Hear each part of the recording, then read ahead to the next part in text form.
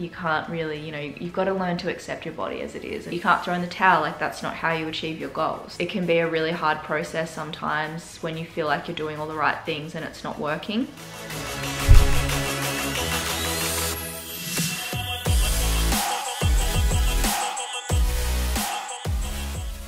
Hey guys, welcome back to my YouTube. Today I'm doing a fat loss / diet Q&A. So I put on my Instagram a question box asking, did I just say that right? Oh my god, my head.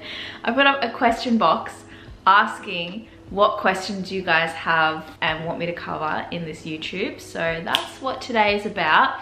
I love how from here up, I'm like full glam. I had a photo shoot today and I wanted to make the most of having like my makeup done. But if you look down, I've got my like blanket because it's really cold and my dressing gown, which I was like, should I wear it? Probably should put a jumper on, but the top's really cute, so I wanted to wear it. I don't feel like I feel pressure to look a certain way in my YouTube, like to be all glammed up. Like, you guys have seen me bare skin and I'm actually so self-conscious at the moment of my skin because it's really breaking out bad at the moment. Yeah, I'm kind of, I don't know why I care, because it's me and what you see is what you get, but you know, just thought it would look cute. Anyway, so it's been a mini since I've done a diet update. I've got my numbers, which I can go through at the end. I want to make these questions like quick fire questions, but some of them do require more detail and more extensive like explanations. So I'm gonna try and keep it quick and short and sharp and not bore you. But you guys ask these questions, you want the answers. I'm not just gonna give you like a shit answer like yes, no. I actually want to teach you stuff and like why we do the things that we do. You know, let's just jump into these questions now, shall we? First question, do you go straight to a reverse diet after this diet? So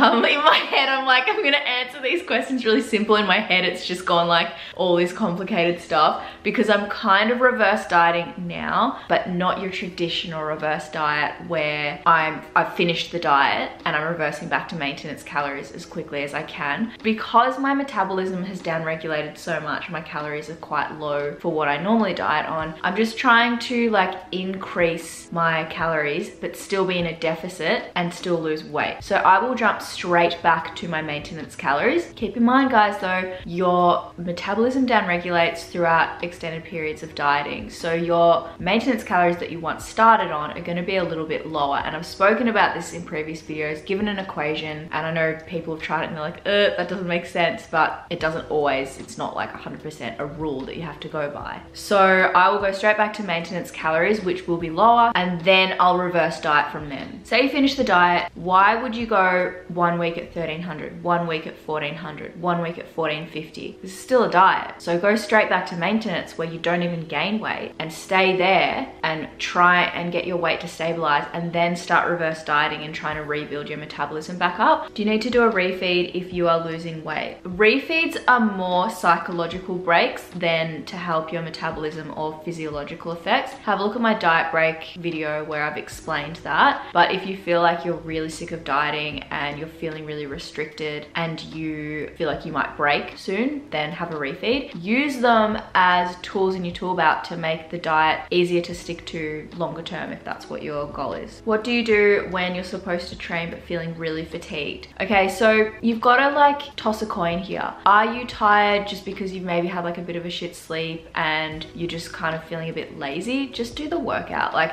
I'll put music on, I will put my activewear on, and I feel like that's half the battle. You actually get energized from doing the workout. And then if you're actually like burnt out and really need the rest, just take a rest, like maybe go for a low intensity walk or take the day as like a full rest day. Make sure you're getting plenty of sleep in to fix that. Do you do anything specific to reduce the appearance of cellulite? No, I don't like dry brush or have specific creams or gels or moisturizers that I use or anything. I find for me, the leaner I am, the less body fat I have, the less cellulite, but I still have cellulite. I know you're not gonna wanna hear it, it, but it's just part of it. Like, you can't really, you know, you've got to learn to accept your body as it is, and everyone has cellulite. Sticking with it through distractions like parents always buying you junk. Yeah, that's really hard, because one of my tips for sticking to your diet is not having that kind of food in the house, because it's one thing not to eat it because it's not there, and that's easier. It's a whole other thing to resist it when it's in front of you. So I would just have the conversation with them and say like, yo, mom and dad, stop buying me junk. Freaking love it, but this is my goal. I need your help. Are you on board? Support me, and then take care of that. There's a lot of questions about how do you not binge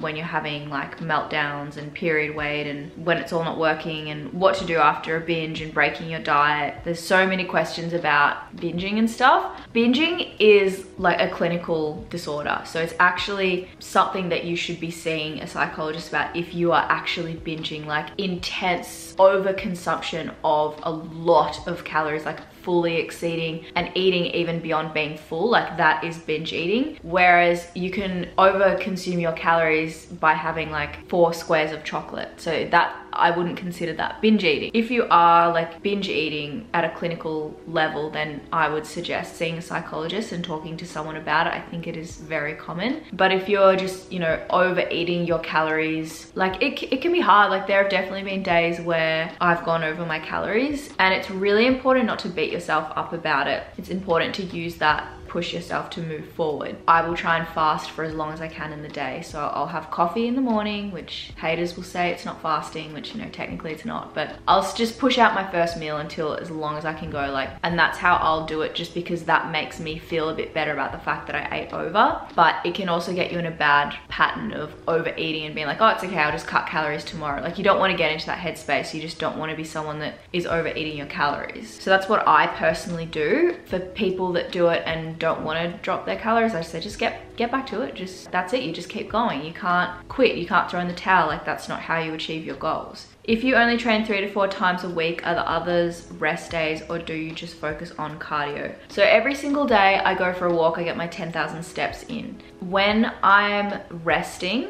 like my rest days, I'm actually resting. Like, I might be filming exercises for Instagram, for instance. I might go for a run. I would say that's not a rest day. Like, that's being active, that's exerting myself. But I don't consider that part of my weight training. So that's additional if I'm feeling able to do so, if I have the energy to do so. If any extra activities I do detract from my weight training, like if I'm not recovering properly, if I'm not meeting the same reps and sets, then I will drop back the runs and focus more on my weight training and my rest. But yeah, full rest days, I get my steps every single day. That's not considered like training for me. Are you hungry all the time with this weather? If so, how do you overcome it? So this weather in Australia right now, it's coming into winter, so it's cold. I mean, yeah, I guess I'm finding myself, I'm not more hungry, like it's more so a distraction or boredom. So I try to figure out like what I'm trying to distract myself from. It's often like a comfort thing and something that you reach to for a distraction. So figuring out why, but I mean, this doesn't hit the spot like, you know, food does,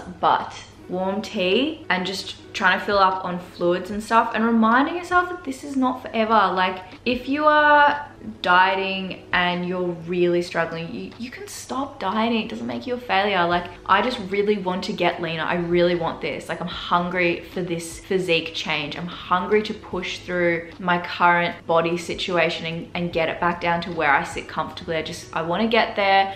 I take photos of myself for a living every day, so it can be really hard seeing myself and being like, that's not a body I'm used to being in. So yeah, I just really want this diet to do that. How do you know if you're holding water, and how do you get rid of it? It's kind of hard to say. Again, like I just said, I take so many photos of myself. I know my body really well, and I can tell when I'm watery. It's like the muscles that I do have look tight and defined, and you can see them more when I'm drier, so when I'm less watery and less inflamed. When I'm watery, I get like a bit puffy in my face. You can't see as much definition in my body. Obviously fat hides that too, but I know like I'll wake up one day and be harder and leaner and more defined, and then another day I'll wake up and not be the same, and I'm like, I know I haven't just gained weight overnight, so I know that that's water and inflammation. How to get rid of it, I've done heaps of videos on this. It's got to do mostly with your cycle and stress, so sleep plays like a huge role in this. And just on that, the body fluctuates so much. Like, you're not always just not going to be watery. Like, some days you're just going to be watery, some weeks you're just going to be watery. Like,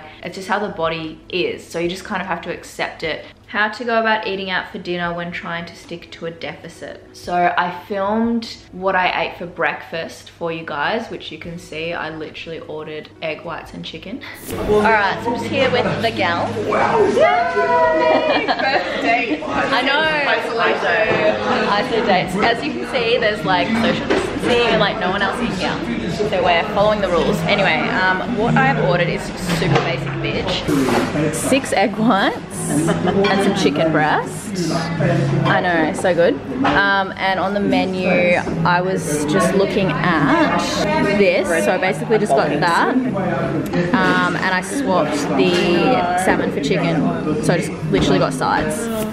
But the best like tips for eating out is looking at the menu ahead of time. If possible, if you have any input in where you're eating, try and request somewhere that has options that suit you and your diet. It's really challenging because when you're out, you're like, you know, I'm out, I want to celebrate, it's about food, and like I'm in company with people, but that's just the thing. It's like try and change the focus from being about the food to being on the company, which right now in isolation is like actually so nice to be around people. It's like less about the food and more about the company. But yeah, look at the menu ahead of time, see if there's meals that you can get, like some chicken breast and some vegetables, and like put the dressing on the side, like all those little things that you guys know, and try and track it to the best of your ability. And don't forget to add oils and stuff, because obviously they cook with a lot of olive oil, and that adds up really quickly in your calories. Do you increase your calorie intake on the days you're exercising when you're dieting? No. That is one approach to cycle calories, but right now I'm just doing flat 1300 every single day. But if that works for you, that's totally fine. Could you please explain what the calorie cycling thing you're doing is, and are you still doing it? So I'm not doing like a weekly calorie cycle like that where you have like high days and low days.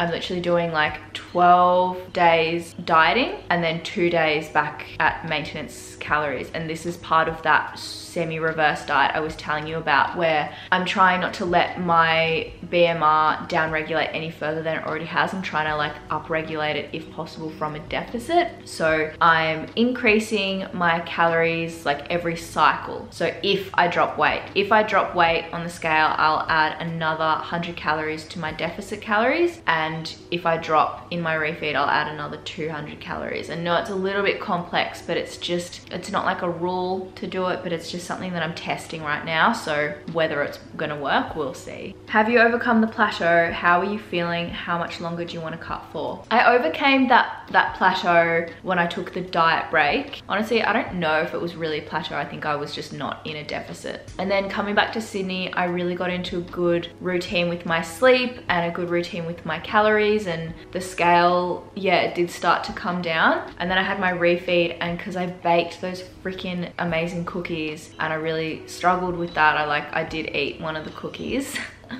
Anything that's like refined sugar and it was high calories really throws the scale off. So like the scale jumped up so much after that. Since then, the scale has been coming down, down, down. And then on Saturday, I really messed up with the miscalculation and ate more than I thought I was, and like blew my calories out. I think I ate like 1800 calories. Like it was a total accident. I'm like, damn, if I was gonna eat that many calories, I would have like used it on something else. So it's been a roller coaster really. I'm feeling good. Like, yeah, I did post on my Instagram stories that I had like a bit of a meltdown, just because I'm like, why is this the hardest process I've ever had to go through dieting before? And I think it's just like my BMR is just so low right now. It just is, and I just have to go for longer, and I just have more fat to lose than I've ever had before. So it just takes time. Like, think about how long it takes to put the weight on. It's gonna take longer to get it off. It can be a really hard process sometimes when you feel like you're doing all the right things and it's not working. But every time I think that within a few days, there'll be some kind of change, whether it's like I see it in my physique or on the scale. The scale's just not budging much. I don't know, it's being freaking annoying. And how long am I gonna go for? I'm not gonna put a deadline on it. I'm gonna go until I'm satisfied, basically. So people commented, they're like, feels like this has been going forever. I'm like, oh, you think it's been going forever for you? Try being the person doing it. Like I said, I really freaking want this. I wanna make this work. I need to push through it. there's no other way to go about doing this. This is the only way to achieve fat loss, is by eating in a deficit, and that's what I'm doing. So I'm gonna prove that this works, like I'm determined. How do you never seem to overeat, fuck up, binge? Please, another answer other than focus on my goals. When I really am craving something and like want something, it isn't, oh, think about my goals, but it's more just like, I have a conversation with myself where I'm like, okay, how are you gonna feel afterwards if you eat this? Like, will you feel disappointed in yourself? Like, will you go to bed and feel disappointed with yourself tonight if you do that? And the answer is always yes. So I'm like, okay, so don't do it. Like, you've got to catch yourself before you do it, because so much of the overeating happens mindlessly and you don't think about it. You don't think about the consequences, you just act. If you're able to catch yourself before it unravels and you actually act on the thought, that really helps. Now, this doesn't work every single time, but it can work. And you like do teeth, you go to bed, because often for me the cravings happen at night when I'm like not focused on working or anything else, like I'm bored and I just want to eat. But yeah, when I am hungry I find that hard. I do tend to snack on like cherry tomatoes because they're low cal. But yeah, it's the hunger can be hard. Yeah, it's just trying to break the thought and put something between you and the actual act of doing it. That is like my best piece of advice. Heaps of questions on reverse dieting, but I'm gonna get into that when I actually start reverse dieting. Yeah, and how do you motivate yourself to stick to your diet even if the scale is barely dropping? Is barely dropping? Well, at least it's dropping. You know it's working. Like I kind of said before, guys, it is hard, and like honestly there are days where if it doesn't, I'm like, I get into that fuck it headspace. I'm like, well, fuck it. I'm just gonna like eat more because this isn't working. But I know that I can't be angry at the diet not working if I don't stick to it. You can't do that. It's just gonna skew your data. So that pushes me. Are you happy with your progress? Ugh. Like, I'm frustrated. I'm really frustrated that it's taking this long and needing me to be on these low calories. I'm really frustrated, I'm not gonna lie. I can't be annoyed or angry at my progress because it is what it is, and I don't control it. I control my deficit, I control what I eat, and I control my training. I can't control the fact that I can't train in a gym. I can't control the fact that my calories have to be this low to be a deficit for me. So it's just the way it is, and it's just gonna take longer than I've ever experienced and longer than I expected, and that's just like a bitter pill to swallow, but it's the way it is. So how do you deal with the reaction of other people if you are dieting? I'm always judged. Yeah, no, that is hard. Like, people just always have an opinion about it, probably because they're reflecting their own insecurities onto you. Like, whether it's dieting, whether it's striving for a business goal, you know, whether it's having a really big dream for what you want to achieve with your life, there's always going to be people that have something to say about it or have something negative to say. And I don't know, are they the people you want to be surrounded by? Like, I don't want to be surrounded by unsupportive people that don't support my goals. Like, what benefit is that to me? So, you know, they might not flat out say anything, they just give you the vibes. You just have to rise above it and be like, I'm doing this for me, and it doesn't matter what they think. But if people say shit, then I would be like, why do you have an issue with it? Why does it make you uncomfortable? And then they, you know, it puts it back on them. They have to think about, actually, why does it make me uncomfortable? And then, you know, they'll come up with some interesting answers, that's for sure. I've got heaps of people saying that they're loving the diet series, and I really appreciate that, guys. Like, this is what I do for a living, but sometimes it's hard. And like, I just posted something on Instagram about a full day of eating on 1300 calories and got like, you know, a few people like roasted me in the comments, and it's like, I'm just trying to share what I'm doing to help people, but you know what, the good outweighs the bad. How tall am I? 160 centimeters. What brand of foods you use or tips, like oats, etc.? Yeah, okay, so steel cut oats are gonna keep you feeling the fullest versus quick oats. So I'm happy medium, I go in the middle, I like rolled oats. There's a lot of like diet hacks, like sugar-free maple syrup. Natvia do these like low calorie salted caramel and chocolate sauces that are like very low calorie. I really like, if I'm having a little bit of dairy in my food, YoPro vanilla yogurt, because it's lower calorie and higher protein. Frozen beans, frozen cauliflower, broccoli, rice. Charisma potatoes are really good because they're low carb, but that's kind of it for brands. Like, I just eat mostly whole foods. Is it possible to have body comp changes without the scale dropping? 100%. For newer trainers, more so, because you can build muscle and lose fat at the same time. How many days and hours do you work out a week? 3 to 4 weight training sessions, around 45 minutes to an hour. I've been doing runs lately for like mental headspace clarity. And I'm doing that like 1 to 2 times a week, and I include that in my daily step goal. How often should I be dropping weight if I'm in a deficit? Daily, weekly? Love your content, thank you. There's no like rule. I would say you want to be dropping a minimum of like 250 grams per week, but as you've seen in this diet series, I have not been doing that. Like the first few weeks I dropped heaps, and then I hit a plateau, and then I kept dropping, and it might be anything from like 100 grams that I'm dropping to like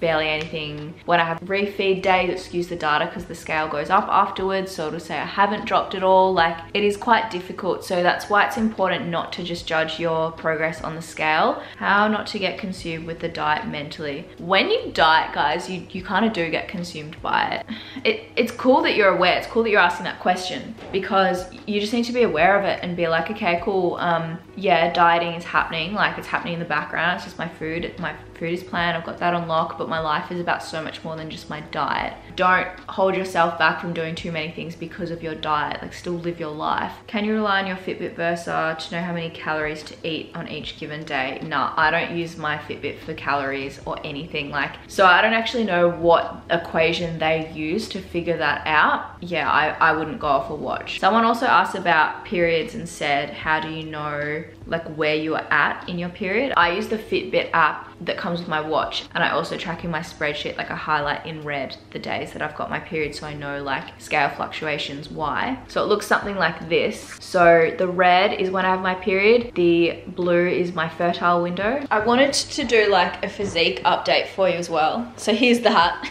Let me just pull up my spreadsheet and give you the 411. So I had 2,000 calories on the first refeed day, which was meant to be 1,700.